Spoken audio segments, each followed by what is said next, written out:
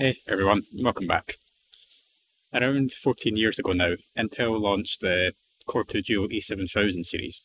Now, these were direct replacements for the E4000 series which launched a year beforehand. The first of these CPUs came in April 2008 with the Core 2 Duo E7200, followed up in August of that same year with the one we're going to be looking at today, the Core 2 Duo E7300. If that will focus. Now, I actually managed to get this E7300 for only £1.99 here in the UK, which is roughly just under $3 US, thereabouts. Before we carry on and have a look at the specs of the E7300 though, I just wanted to say that from this video onwards, for older CPUs like this in particular, I've decided to go back to using Windows 7 for testing instead of Windows 10. I am planning on doing a video on this at some point in the future. Maybe not the next video, or maybe the next video. Depends on what I want to do when I get around to doing another one. I am going to be doing a Windows 7 versus Windows 10 sort of gaming performance video for CPUs like this, because when I initially upgraded the benchmarking system to Windows 10, I did notice that performance, particularly in Grand Theft Auto 5, was a lot worse compared to what it was in Windows 7. A lot of texture popping and things like that. So yeah, for this video I am going back to Windows 7 for testing this. But that aside, let's go over some of the specs for the E7300 before we get on to the benchmarks. Launched at a price of $133 US back on August 10th, 2008. Which is around $171 US today, adjusting for inflation. The Core 2 Duo E7300, a dual-core processor running at 2.67 GHz, was based on the Wolfdale FreeM architecture.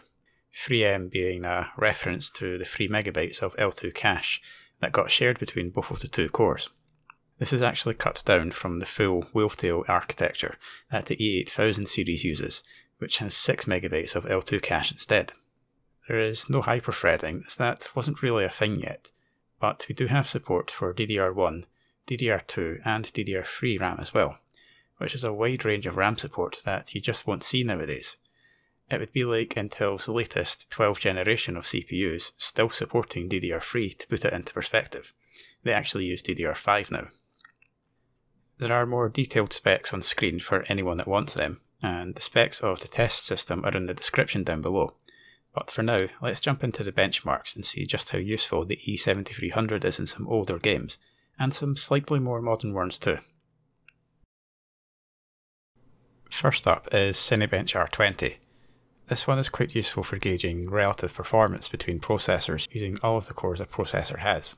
It's not actually that representative of real-world performance, as the rendering software that it is based on really isn't that widely used, although it is a benchmark I do quite like running. But the way it works is that it splits up an image into tiles, and assigns a tile to each available core for that core to render. The faster it makes up the image, the higher the score, and the higher the score, the better. Older CPUs like this can take ages to render the image, and there are scores on the left hand side to compare this to, but the E7300 at stock speeds managed to score 311 points, and did this while pulling around only 22.73 watts. This power figure is a good gauge for how much power the CPU needs at full load. It's not practical for me to measure power draw in games, as the meter that I use doesn't actually log power draw over time.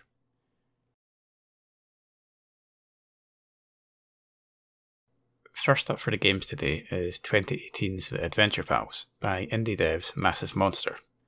I quite like including this game as it runs on pretty much anything, and also raises awareness of what I'd definitely call a hidden gem. You find that a lot with indie titles because they just don't get the coverage that AAA titles do. That aside, the E7300 runs it almost perfectly.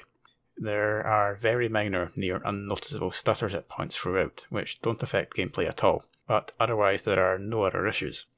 This game did make me realise though that I had to disable all power saving options in the BIOS for the tests, as the game puts such little load on the CPU that the clock speed kept dropping, causing noticeable stutters at points.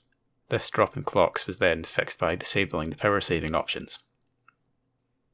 CSGO is next up, a game that had its initial release back in 2012, but has since become more intensive to run hardware-wise nowadays.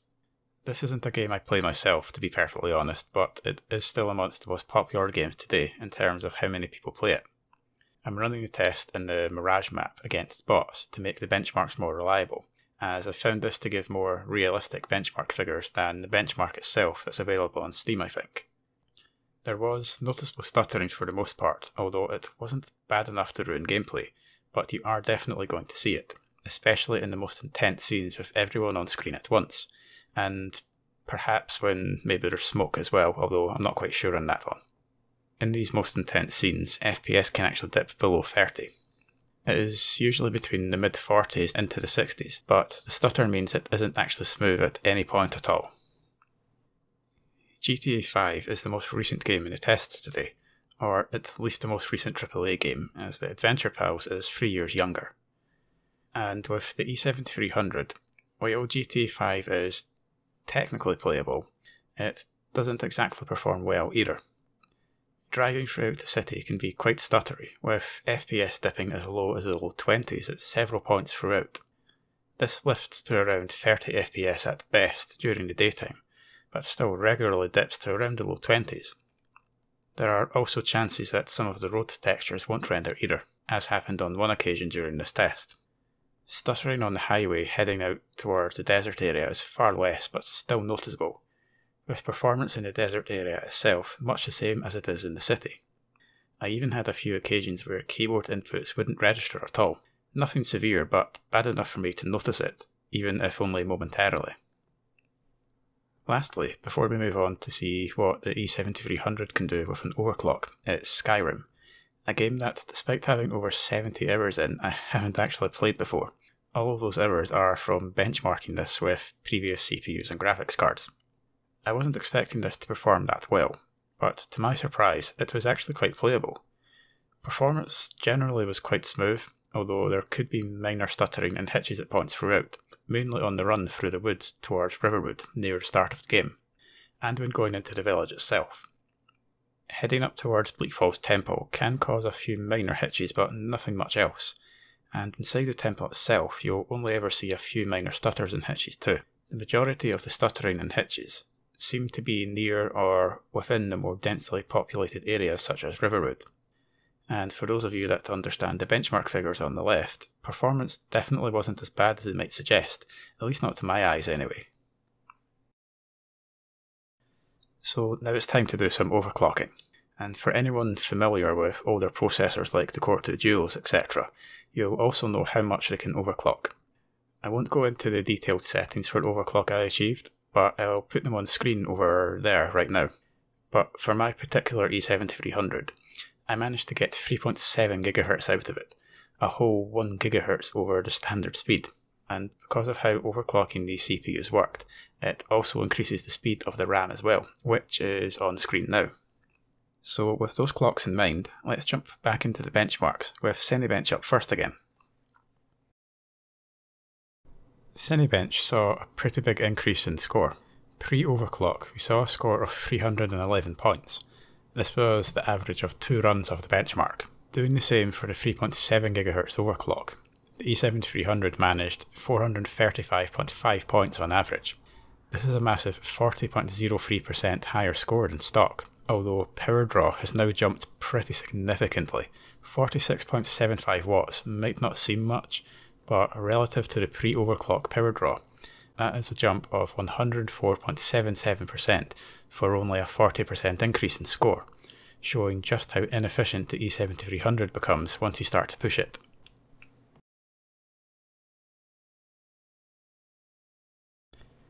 Back into the games now, and the Adventure Pals sees no visible change at all. Possibly the stutter is fractionally better, but that might just be a placebo. There were a few less hitches, which explain the higher benchmark figures, but other than that, there's no difference to pre-overclocked performance. 2012's CSGO sees a pretty significant improvement. The stuttering was only very slightly noticeable now throughout the match, and was mainly only noticeable when turning the camera around, but even then it wasn't that bad at all.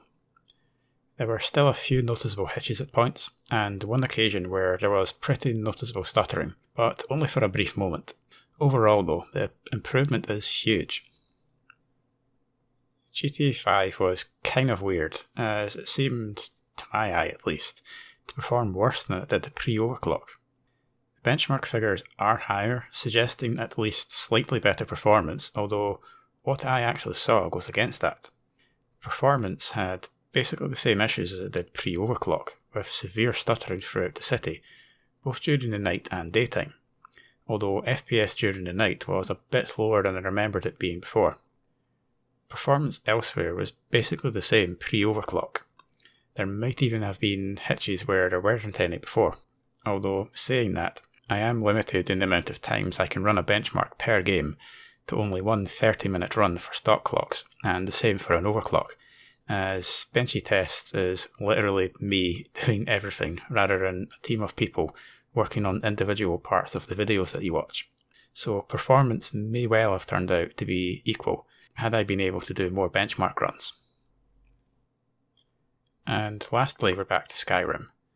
And much like CSGO, Skyrim performs far better with the overclock as well. The stuttering and hitches on the way to and in Riverwood itself were now far better. I mean, they weren't bad before, and it's not perfect still, but performance is noticeably better than it was pre-overclock. There were maybe a few more hitches in Bleak Falls Temple this time round, but that again could be down to me not being able to run the benchmark more times, or just not fully remembering what performance was like without the overclock. Overall though, performance was noticeably better and quite a substantial improvement. So to conclude, considering the E7300, a processor that once cost over $100 that can now be had for less than free, is able to offer the sort of performance it can in older games. Think CSGO, Skyrim, etc. At least the original Skyrim, I'm not sure about the multiple other versions. And in lesser known indie games like the Adventure Palace for example, you really wouldn't be wrong for buying it. Not everyone has any interest in AAA titles, so for those who are more into indie games or older AAA titles even, Core 2 Duos or Quads and AMD's older CPUs as well are definitely good shouts for a decent and cheap gaming rig. Thanks everyone for watching my little video on the Core 2 Duo E7300. I want to say thanks in particular to Patreon supporters Shadow in the Void, Jimmy the Bantam and Matt Sterak. And thanks to all of my other patrons you'll be seeing somewhere there about now. I wanted to finish on a bit more of a serious note than I normally do. Basically, for those of you watching who maybe know me personally, whether that be through the Jara I can't pronounce that properly, Park community online or through Twitter and whatnot, you might know I've been going through counselling recently. So the counselling, it really has helped me. I